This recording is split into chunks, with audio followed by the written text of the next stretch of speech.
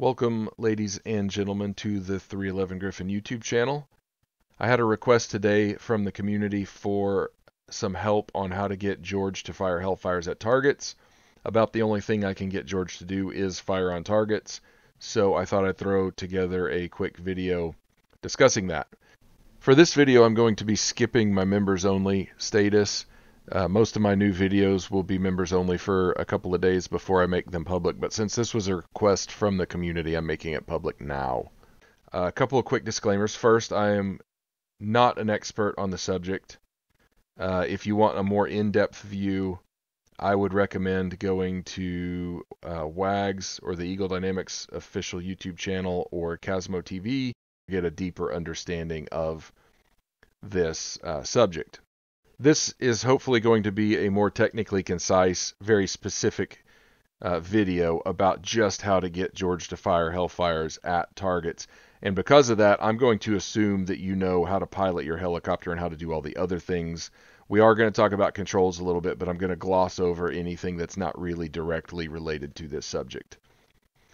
So what I have going on in my mission, or in this video, is I've put a helicopter in with 12 Hellfires on it, just to save a little weight. I don't need all 16. And I have some targets at a distance, and I've got a tank, an APC, some AAA, a truck, and a Jeep, just to show the different, how those different target types show up in the context menus. Once you get these concepts a little bit, what I would recommend doing is doing exactly this, but just putting fuel trucks out there. Putting 16 Hellfires on your chopper, putting 16 fuel trucks out there far enough apart that they don't blow each other up, and just practice working these menus. Because really it's all about working the menus and flying the chopper.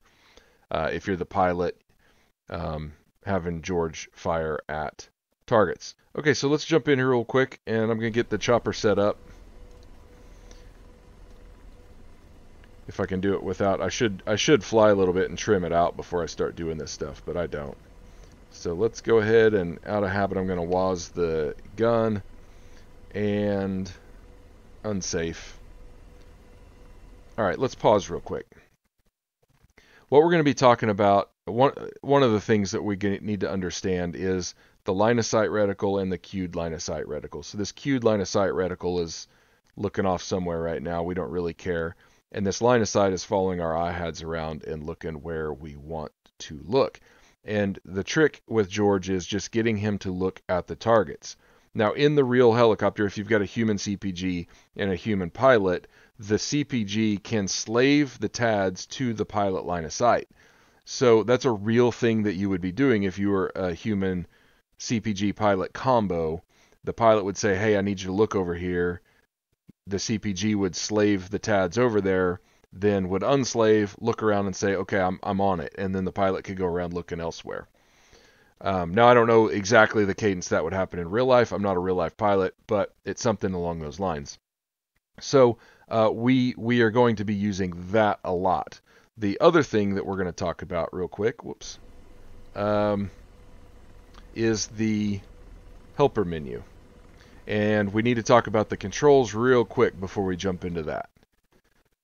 So anytime you're in the AH-64 and you jump into the controls, it's going to default to the pilot, which is fine for now. We want to scroll down in the secondary menu to George AI Helper, and you need these two buttons mapped. The first one in the list is consent to fire. Now your controls may be different, but this is just a simple push button is all it needs to be. It can be on your keyboard. I'm using my landing gear warning silence button on my Thrustmaster Warthog HOTAS throttle. The George AI Helper interface show hide. I'm using my autopilot engage disengage on my throttle. Next, we want to take the main menu and change it to AH-64D George AI Helper.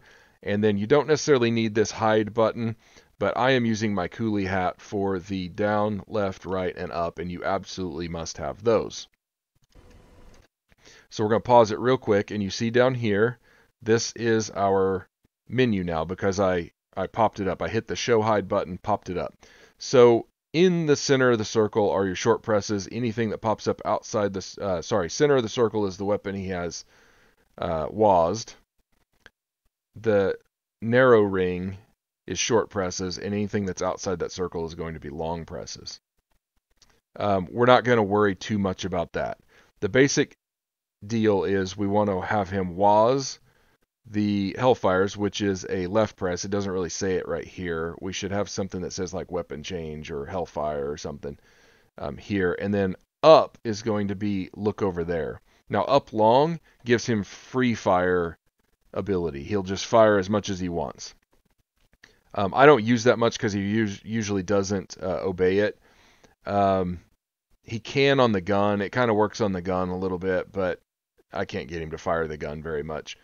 But we're going to WAS Hellfire by pushing left, and then we're going to look over here, and we're going to push up, and that's going to tell him to look where our line of sight is, or slave to our line of sight, and then he's going to see targets. A menu's going to pop up over here, and then we'll talk about that. Okay? So, let's unpause, and we're going to tell him to WAS Hellfire.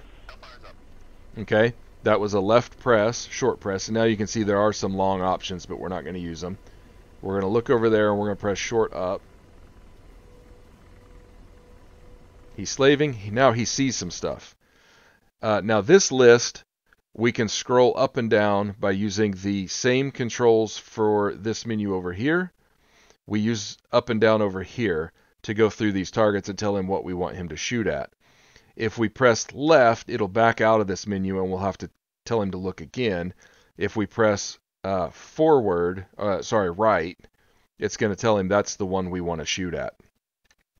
So let me scroll through the list real quick. This is why I put different targets in there, because they always look different. There's undefined, that's the Jeep. We got a truck, a tank, an APC, and AAA. We're going to tell him to shoot at AAA. And now, because of the limits of our pylons, we have to kind of turn in and get lined up. And you're going to see little boxes and big boxes and dash boxes and solid boxes.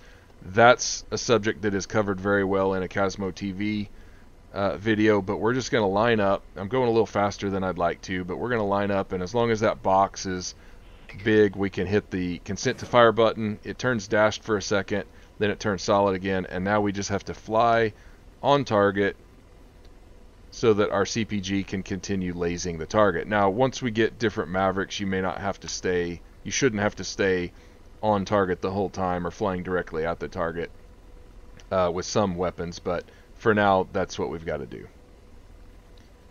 I'm going to start, I'm getting too high. I'm not flying this helicopter necessarily correctly. That's not the point of the video.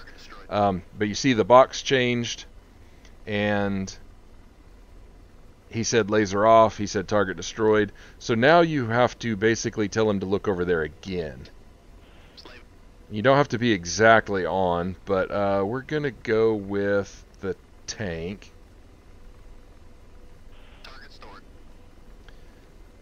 And I really want to start slowing down.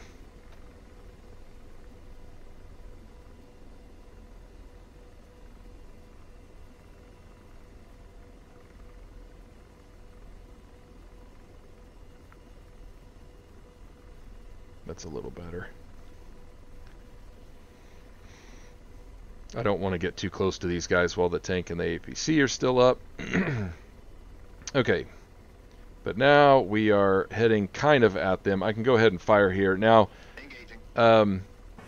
if you have a human CPG, you'll really want to be smooth on the controls. You can't, like, George is really good at keeping the laser on, but a human CPG is going to have some trouble if you're just, like, bumping all around like I'm kind of doing here. This isn't too bad, but it can be. So we got that. I'm going to go ahead and have him look at the APC. And fire. Sometimes you'll find that he doesn't fire, and either you're out of range or you're too close, or you got elevation issues, and he won't fire. And sometimes it just takes a few presses to get him to fire. Okay, so now we don't really have any threats up in there anymore. Another thing, you can also bring the TADs up down here to see what he's seeing, but that's also a subject of a different video.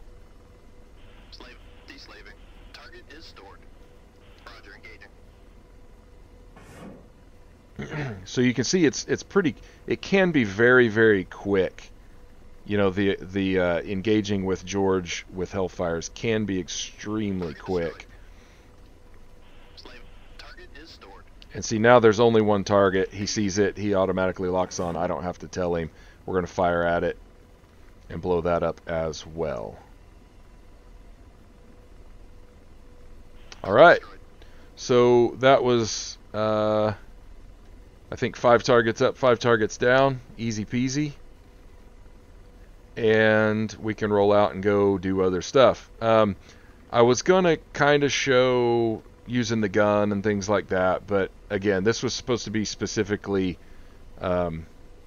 getting George to fire Hellfires and hit targets, and that's what we have accomplished. So as always, I hope it's helpful, and thank you for watching.